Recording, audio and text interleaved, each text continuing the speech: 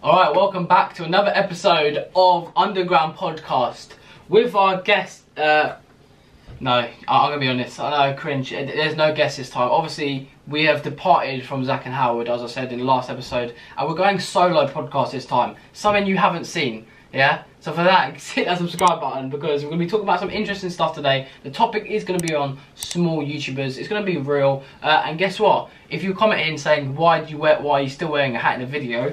Voila, I can finally take it off because I've had a haircut. I haven't had for some reason, I normally have a haircut have a trim every 2 weeks. Go to my barbers, have it, or maybe even once every week, so for videos, so I look half decent, right? You know, comment down below how many times you have your haircut.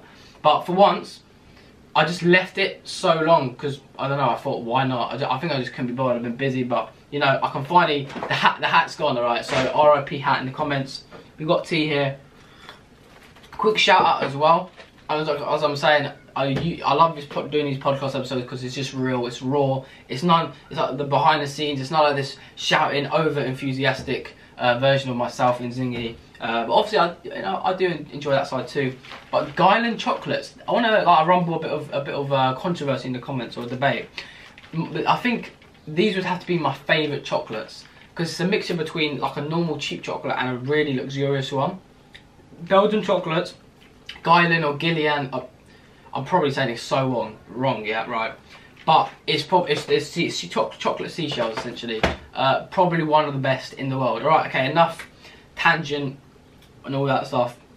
Into the Underground Podcast topic, which is small YouTubers. I've got a couple of notes on my phone, you know, so I'm going to read through some of them. But I first want to say, any YouTuber or non-YouTuber out there, regardless, I think you'll be very interested in today's episode. We're going to be talking about small YouTubers in particular and the struggles that we face, or even you watching this video you might face. And you know, I want to say first of all, if you're going into YouTube, for me, you have to go into it, you've got to nosedive into it. I'll give it your 100%, because I've had times, especially last year, I mean, I stepped the game up a little bit last year, but last year and the years before, I mean, I've been doing this since 2010, you know, so I guess I have both ends of the spectrum of doing it for happiness, and then, you know, some people doing it nowadays for clout and money, obviously. But, you know, I started way back when, and I wasn't going into it fully. I was just doing it because it was fun, and you should always do it because it's fun. But if it's something you want to pursue and you want to do you got to wake up. Like I wake up every day, and I wake up and I try to be, even if I'm stressful, I'll still wake up with a positive mindset that I'm gonna get 5 videos done today. Bam, bam, bam, bam, bam. Shoot the videos, edit them, or if you have the money, give it to editor. I definitely do not do that because I don't have the money at the moment. But you know, yeah, do your thing. No matter how, you got a structure as well. Planning is very important, which we're gonna move on to later in the episode. But yeah, starting YouTube, obviously, it can be scary if you haven't started YouTube. For these people, take note now. Clip this if you want. Yeah. Put it on Twitter now. I'm joking. You can tweet me. Also, follow us on my social media. Subtle plug in there.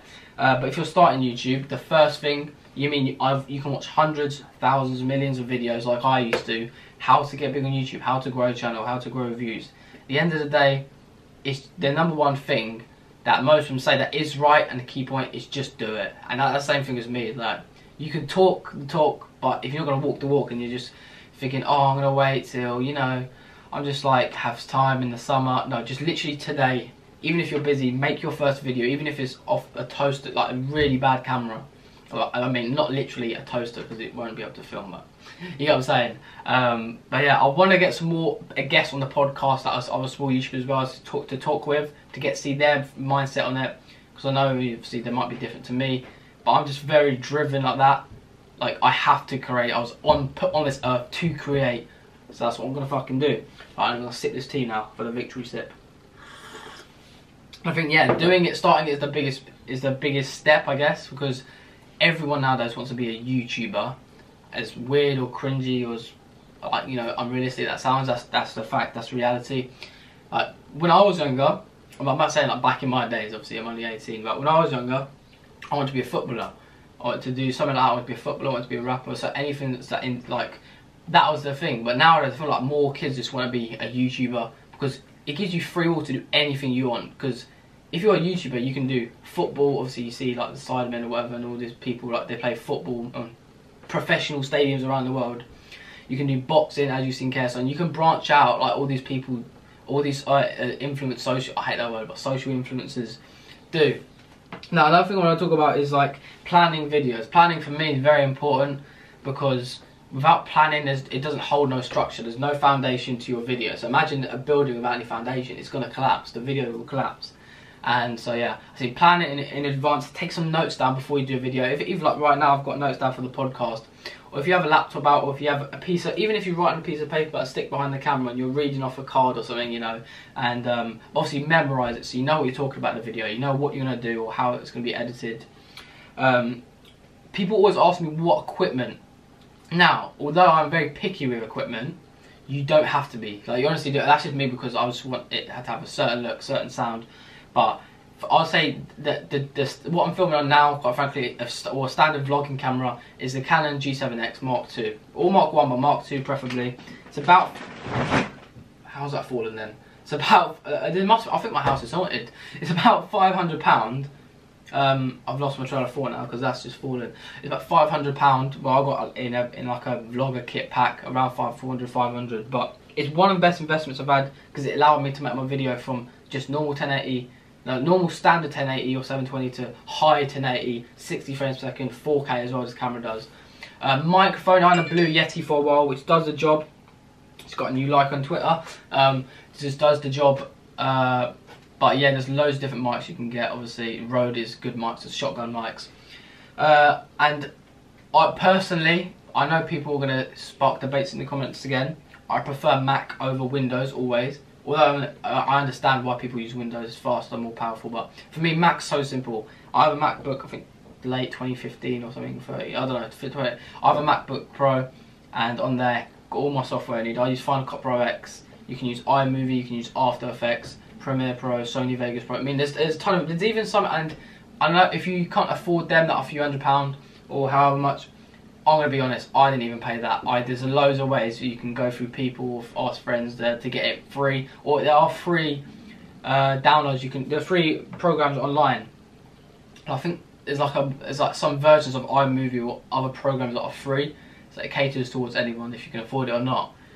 I think time is very important. Starting as a small YouTuber, you need to have the time, because I realise even as especially growing and getting that viral video, or the video that's going to get you loads of views, that's going to get you subscribers, and then obviously eventually your first 1,000, 10,000 in money, monetization. You need to. I feel like timing is so important. So if you are doing what I'm doing, which by the way, it's not. I know there's negative connotations around, you know, hopping on the trend, but hopping on trend is the best thing you can do as long as you put your own spin on it. So example, if Avengers come out, yeah, the Avengers Endgame comes out, don't make your video and release it a week after the hype's gone.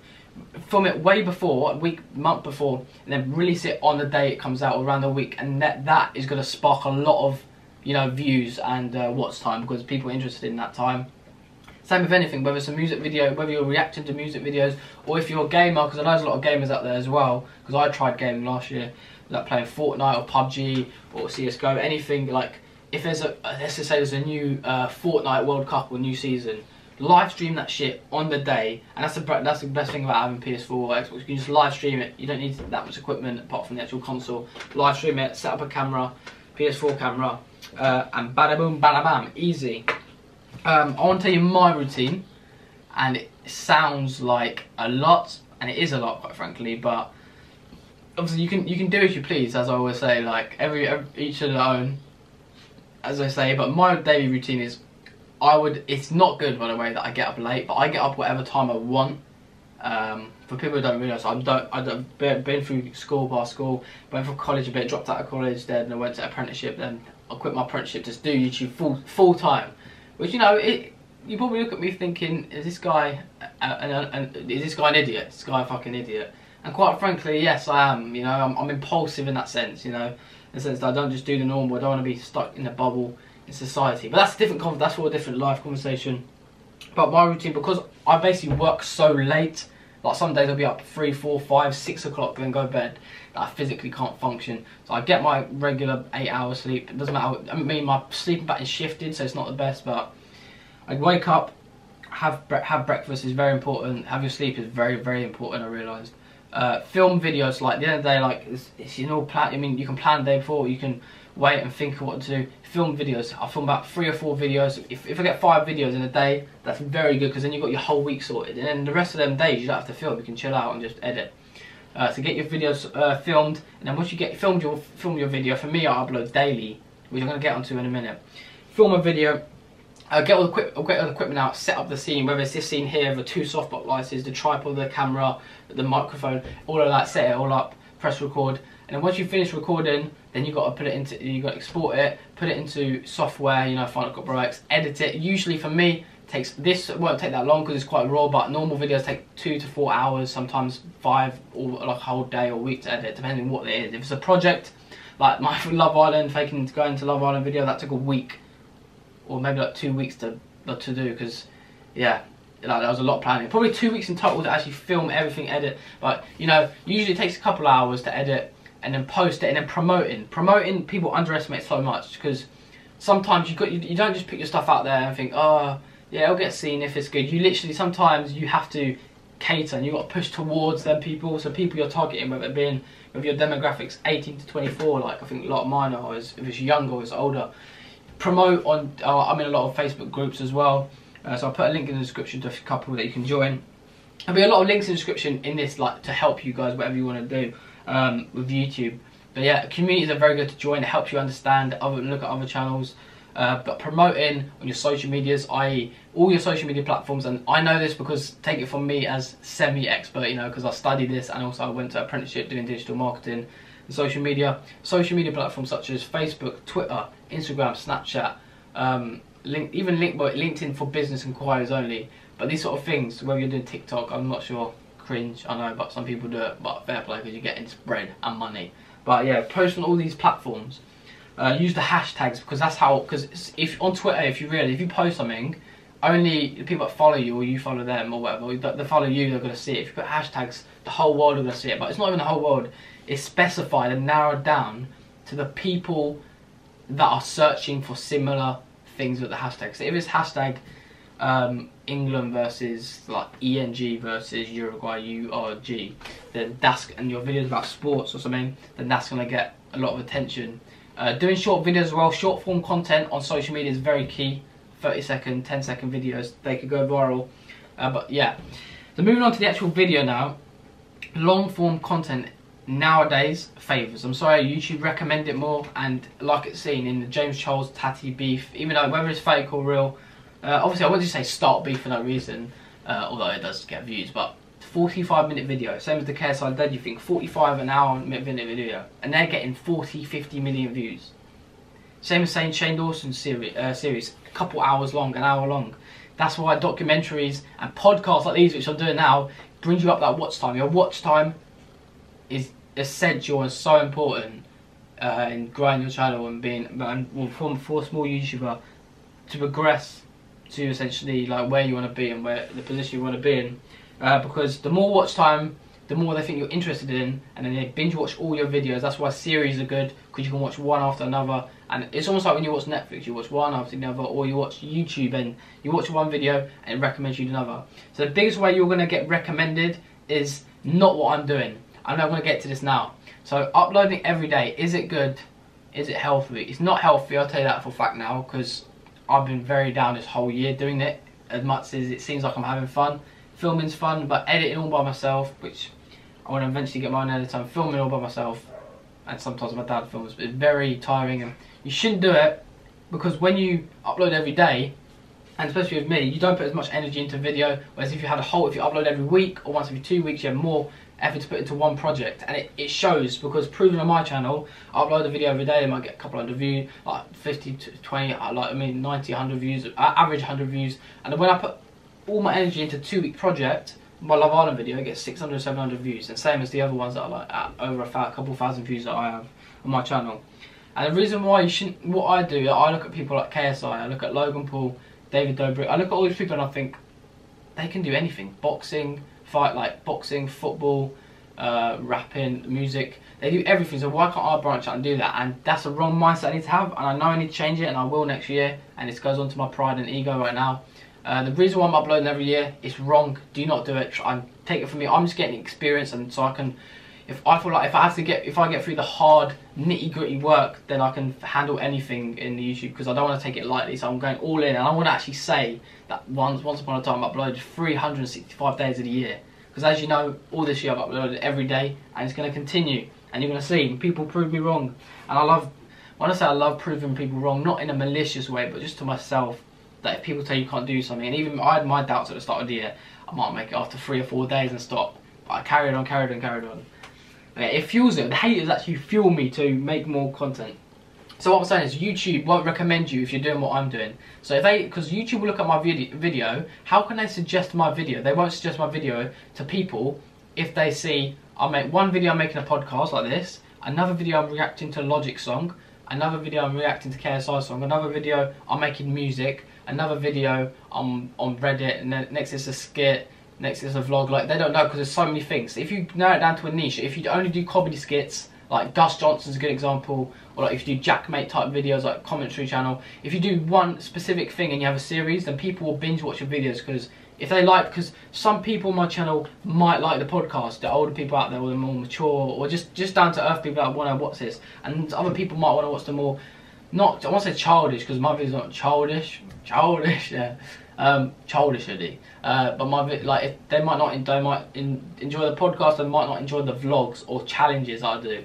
So narrow it down to niche, whatever that may be, whether it's gaming as well, because gaming has, if you look on like Google AdWords and stuff, the word gaming is just increasing. I've been talking a lot, I know. I want to open these now actually, because they're mine, you know, not for you. You can't have it. I'm joking, but these are probably, like I said in the start, the nicest chocolates in the history of anything. So comment down below. They're definitely my favourite anyway. Another thing I want to talk about is schedule and structure. If you have times when you're going to film, you actually will film. Because if you say to yourself, oh, sometime today, I'm going to film. Oh my lord, I almost just kicked the cat. He jumped and oh wow, I was stretching my leg.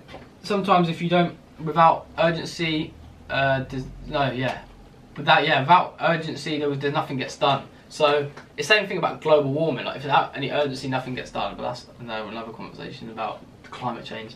What I'm saying, so if you say to yourself, oh, I'm going to film sometime today, you'll wait and wait, you'll procrastinate, and you won't be productive and you won't get done. If you say 3 PM today, I'm filming my podcast episode, then 5:30 I'm editing, 7:30 I'm publishing, you will do it because you feel like you need to do it at this time. So it puts a lot of structure into it. I would say collaborations are so important. So important, because, and that's what I've realised recently, and I haven't collabed as much, but there's loads of things coming up. And quick message before we go into this, any YouTuber out there watching this, I would love to collab with you. No matter who you are, no matter what position, whether you've got 10 subs or you've got 10,000 subs, I would love to collab with you, because both parties win. Let's say you both got 200 subs or 100 subs. Them 100, obviously you both make a video, one for their channel, one for your channel, or a couple. I always like to do a couple, so it's, you know, get a productive day. So you have a day where you film on Saturday or Sunday, you get loads of videos done between you both, then in your video you link them, so all your subscribers, or let's just say 20% of them subscribe to them, they get an extra 20 subs, which they might recommend to another, and so on. You know what I mean? You grow slowly like that, and it's always good to do videos with people. Obviously, I'm contradicting myself, I'm quite loaded in this podcast. I've got 2 seats here, so if you want to fill up these seats, if you want to be a guest, or if you want to apply, I guess, to be the co-host of my podcast, then I'm more than welcome to do that. But you got to literally comment on this video or DM me on one of my social medias at inzinghy. My handle is same as all my social medias, and yeah, we'll get this done. We'll get collab done. I realised as well that videos like Howard is not really like, it's a good example. So Howard, one of my best friends, he doesn't mind being one of the people who doesn't mind being in the videos, but if he had a choice, he's probably like not bothered, or he doesn't really want to be in that many. So I'd stopped asking him, because I could tell that, you know, he's not like, he just doesn't want to, not comfortable in that thing. Like, that's just not for him. That's fine. That I understand that. Same with Zach. Completely understand that, and other friends that don't want to film videos because that's not for them. Like, you know, always would want to try and get them to do it because they're good on camera. I think anyway, and it makes it authentic. But when you're filming with people, if you have a click, it's like an energy, and it's more like you just have a laugh, and it's just more fun and enjoyable. The last thing we're talking about is the brand. Actually, before brand, we're going to talk about the mindset and mental health. Mental health for YouTube. If you keep going out, you'll burn out. It's quite simply. And I'm at a point now where it's not healthy, but I see everything as content. Everything. I mean, like, if I go to the park, I think, how can I film that? I went to I played crazy golf today. The first time in a long time this year where I haven't brought my camera. I thought I'd leave it at home and actually enjoy the moment. So you've got to have that mindset that it's a good mindset, I guess, because you're always thinking. I'm always thinking of ideas, always jotting notes down on my phone. I've got hundreds of notes on my phone. But yeah, the mindset you got to have as well is that you are the best. Like, if you see yourself as a small YouTuber, you are going to be a small YouTuber. It's like PMA, positive. Oh. I don't know what I'm going for, I didn't even eat a thing. Positive energy, positive mindset, and yeah, law of attraction as well. I believe a lot in that. So if you put energy out there that you are the best, you will become the best, i.e. getting equipment, how your videos look, and act like you're on top. So you have to cater to your audience, and your competition is important, and that's why diss tracks and stuff, but not just that, and also your audience is the most important thing. And I love my audience. Like, everyone knows what's up, alright? And my audience are like, my fans are like almost, I say fans, ironic. I got soldiers that aren't the warriors, alright? They'll stick by me no matter what. And that's what, you got to build that relationship with your audience. That's why I always spend time to reply to all comments. I'm talking about your brand. Like, this is obviously my hoodie. And also comment down below, Born Entertainer, all of that. If you buy some of my merch, because I want to make more colours, I want to make more designs, but like, having branding, like even this mug here has got my logo on it. I realise I've talked so much that the tea's gone cold, but having branding on different things gives it a more authentic and professional look. Like, I don't really, it sounds weird, but it wasn't that back in the day. It was just about creativity, and it still is now, and like how good the content is. But nowadays it is about presentation, how a video looks, how it sounds, and that's just the way it is, and you've got to play the game. The YouTube algorithm is a big thing. It's like a scary word, but I've been to VidCon, I've talked to people like, I think it's Rob something, the quite big guy. Oh, I don't know if you can say big guy in 2019, but you know, like, he's a quite big guy, you know, and he's like one of the CEOs and owners of YouTube. YouTube algorithm. There is a YouTube algorithm. You've got to learn to play it, i.e. SEO, search engine optimization, PPC, pay-per-clicks, keywords, all this stuff. Your tags, your thumbnail and title is probably, I'm gonna say this now, the most essential thing to get you views. Look at Mr. Beast. He's like the golden boy of YouTube at the moment. Hundreds, millions, 20 million views a video probably gets, and more. The first day he gets like 6 million views, 10 million views. The levels he goes to are insane, but obviously, and not everyone's like that. Some people just want to be content, they want to do little vlogs or gaming, which is completely fine. I understand that, because not everyone wants to be this big entertainer, but this is just for me anyway. So the YouTube algorithm, you do have to play it. You do have to hop on some trends at sometimes. Brilliant, the camera just cut out. But yeah, as I was saying, capitalise on opportunities is like almost like my catchphrase. I think I always think in my head, because if it's not my opportunity, like, go for it. It's there, once in a lifetime opportunity. Don't think about what people are going to think about you. And yeah, going back to the brand, if you got to build your brand and it builds your audience in a sense, and they feel like you're there attached to some sort of group, like it's like Nike. I mean, this hoodie here is better than Nike. So comment down below if you would cop something of this. That's going to be pretty much it for today's video. I'll leave the last little message I'll leave you on is I can't remember who the quote was by. Put it on the screen now. But dreams don't work unless you do. So if you work today, you're one step closer to your dream. They always say, if you're standing on ground zero, the only way to look is up. It's another good quote as well. I think Anthony Joshua said that, and it's true, because no matter what position you are, you're always going to get better. So thank you guys ever so much for watching. I haven't eaten a single one of these. Comment down below if you do want to have a collab with me. Wait, hang on. We got to try one of these. These are actually so nice. Oh, the white ones.